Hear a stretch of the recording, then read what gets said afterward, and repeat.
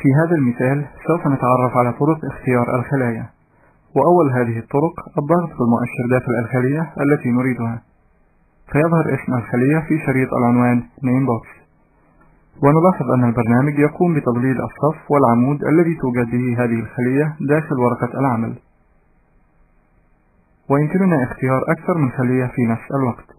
وذلك إذا أردنا تطبيق نفس الأمر أو التنسيق على الخلايا المختارة. ويتم اختيار مجموعة الخلايا التي نريدها بالضغط بالمؤشر داخل الخلية الأولى، ثم سحب المؤشر مع استمرار الضغط على مفتاح الماوس الأيسر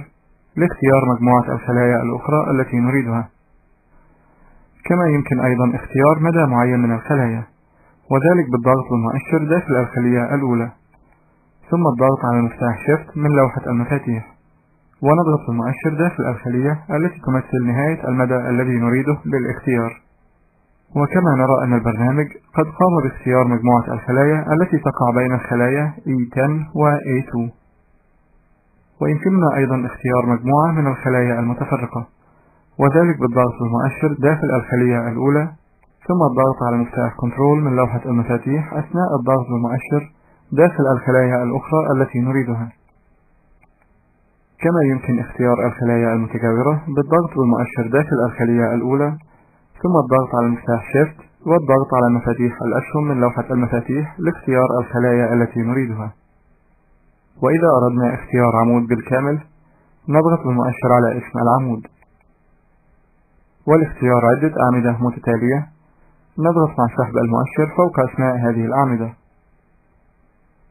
أو نضغط على اسم أول عمود لاختياره، ثم نقوم بالضغط على مفتاح Shift أثناء الضغط بالماوس على آخر عمود في مجموعة الأعمدة التي نريد اختيارها. والاختيار مجموعة أعمدة متفرقة نقوم باختيار العمود الأول،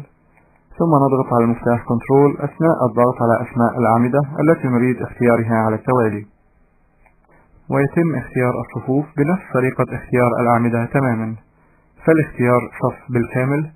نضغط بالمؤشر على رقم الصف الذي نريد اختياره من هذا الشريط، ويتم اختيار عدة صفوف متتالية أو متفرقة بنفس طريقة اختيار الأعمدة تماما كما نرى. كما يمكننا اختيار جميع الخلايا الموجودة في صفحة العمل،